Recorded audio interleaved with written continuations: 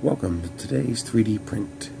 This is thing number 1597474 by Mike, published May 30th, 2016. This is a pretty new item.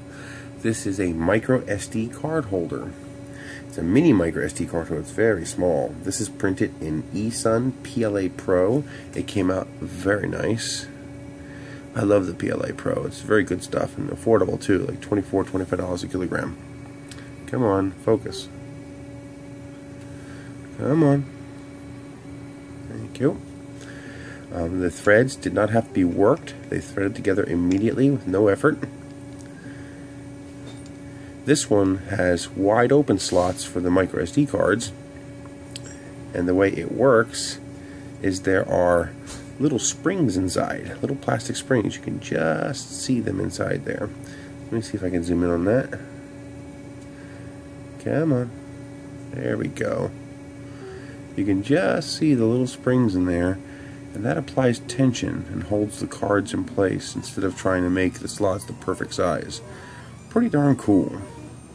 And it printed beautifully. This is printed on my Maker Select, Monoprice Maker Select, which is a Wanhao i3 V2 with a couple of modifications. I have a strengthened aluminum bed, Z-brace kit, longer bearings, a PEI and borosilicate glass bed, and I also have the amazing Flexion extruder. That extruder is out of this world. It makes such precise prints. Look at that. There's no sanding, no cleanup, nothing. I didn't have to do a single thing to this. You can actually see the shape of the nozzle head as it formed those threads. Right there in the groove there. Absolutely gorgeous. And it just threads right together. No problem. It even lines up once it's tightened. Very, very cool. I love this little case.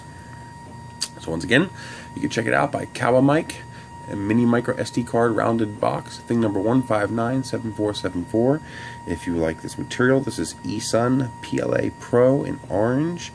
It's a little bit of a peach orange, but that's okay. It's stronger than typical. That's why I use it for all my printer parts and any of the parts I think are going to get rough and tumble in my camera bag, my gear bag. But nice. And very tiny. Give you a zoom out. There you go. You can see just how small it is. Here's a nozzle for a printer.